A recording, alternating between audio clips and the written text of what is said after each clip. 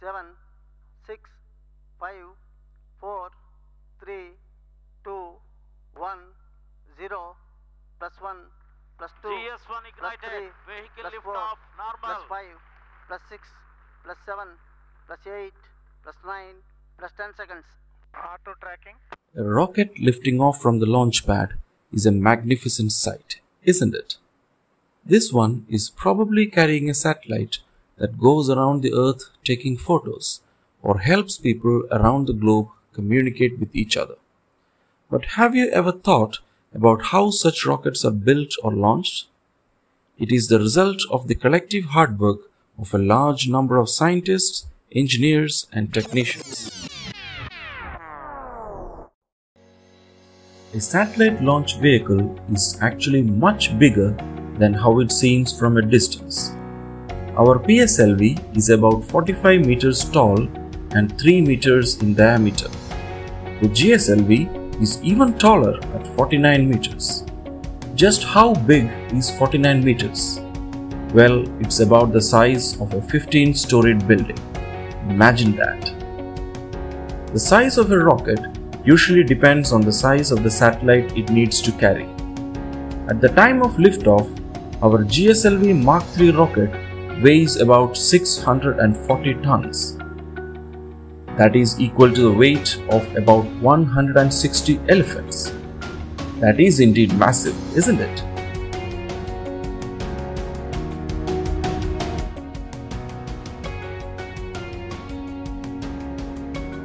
Building such tall, massive machines is indeed not a simple task. Usually, a rocket is designed with multiple stages. Most rockets in the world have between 2 and 4 such stages. Each stage consists of rocket engines, the fuel for the engines, fuel tanks, and the electronic equipment needed for its operation and control.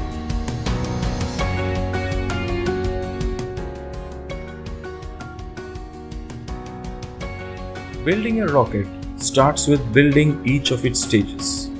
Depending on the type of fuel used, rocket stages can be generally classified as solid fuel stages and liquid fuel stages. For making a solid fuel stage, the chemical components of the fuel are mixed and filled inside the rocket structure. This process is called motor casting. One advantage of such solid stages is that they can be made ready for launch in a short period of time.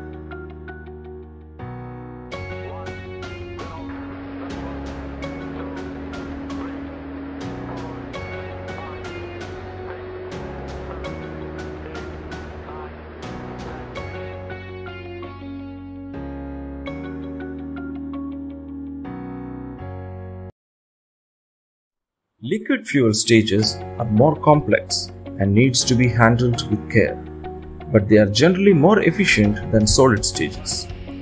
Fuel tanks, pumps, engines, gas vessels, etc. are the main parts of a liquid rocket stage. Some liquid engines can even be tested on the ground by firing them using a small amount of propellant before using it to build the rocket stage.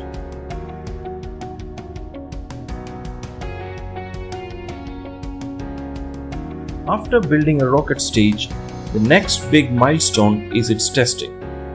Experts from different groups check each and every component of the stage using a pre-decided test plan.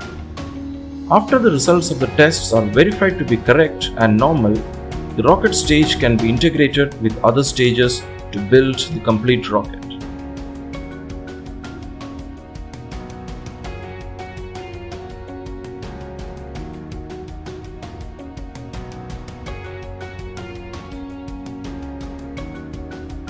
Building a rocket mainly involves the interconnection of different rocket stages.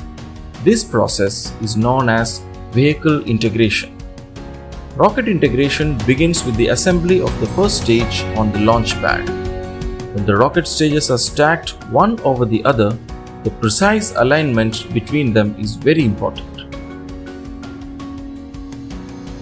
Stacking of such huge and heavy rocket stages happens inside a big building called the Vehicle Assembly Building. This building has heavy lifting cranes and other facilities for working with rocket stages.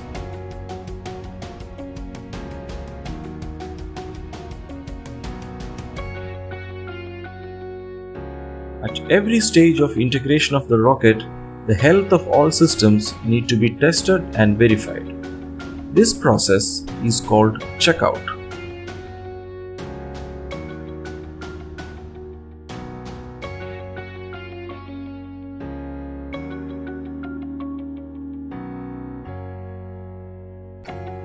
Leak checks of fuel tanks, testing of engine control systems, etc. are some of the most important parts of this process. Finally, after the rocket is fully assembled and its proper health is confirmed, the satellite is integrated with it.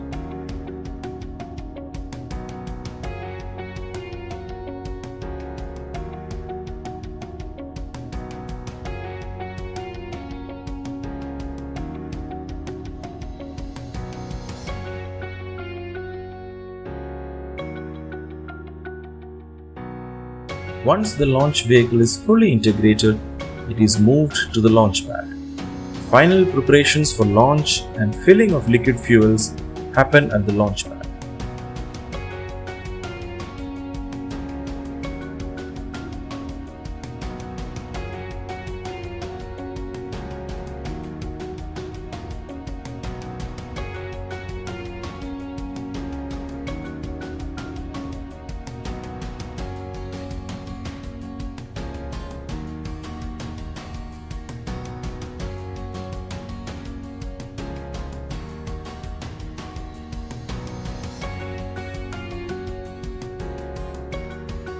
Preparing a rocket for launch is a very complex and elaborate process.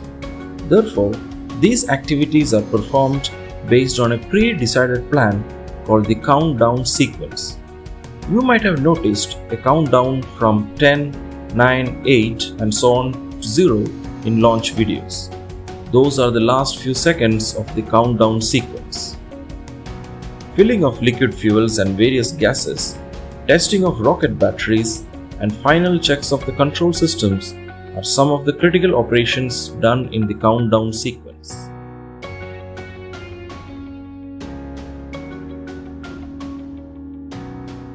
Filling of liquid fuels is done through special pipelines provided at the launch pad. You can probably imagine that this is a very dangerous process. That is why all such operations are done remotely from a safe place using special command and monitoring systems.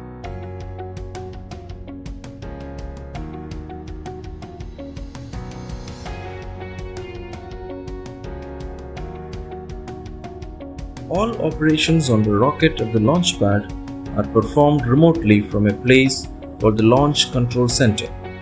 Here, scientists and engineers use special computers to monitor the health of the launch vehicle and to prepare it for launch.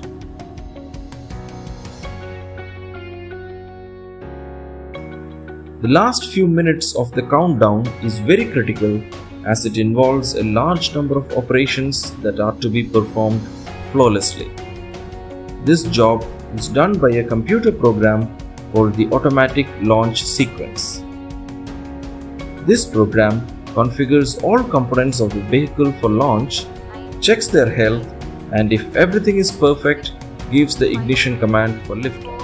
3, 2, 1, 0.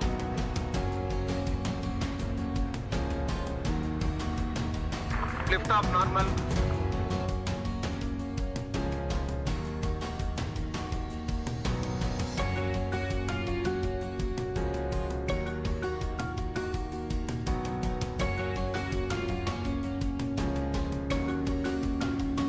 The condition of the atmosphere at the time of launch is very important. The speed and direction of winds can affect the performance of the rocket. Therefore, on the launch day, measurement of wind speed and directions are made using balloons and the rocket's flight is adjusted accordingly.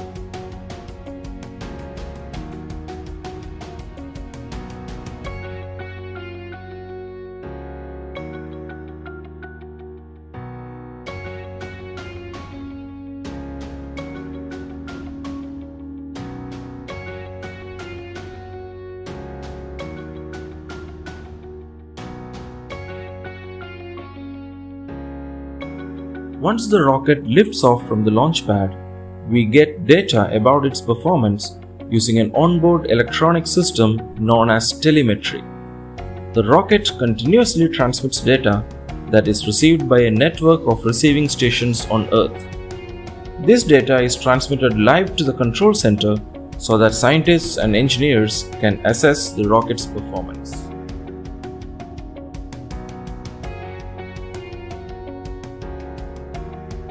Once the rocket lifts off from the launch pad, it flies completely on its own till it reaches its intended destination. We cannot control or change the path of the rocket. Now, what if the rocket has some serious problem and begins to stray from its path? Fear not. There is a way to make sure the rocket does not cause any safety problems. We can send a command to the rocket from the ground to destroy it. This destruct command is the only action we can perform on the rocket once it starts flying.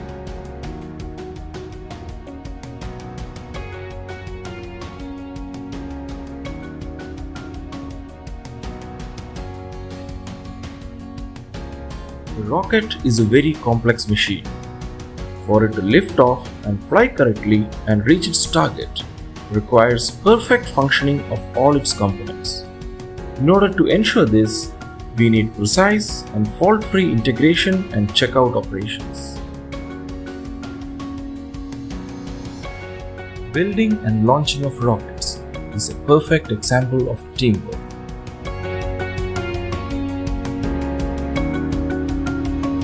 Scientists, engineers, and technicians from different domains all come together and work relentlessly towards one common goal.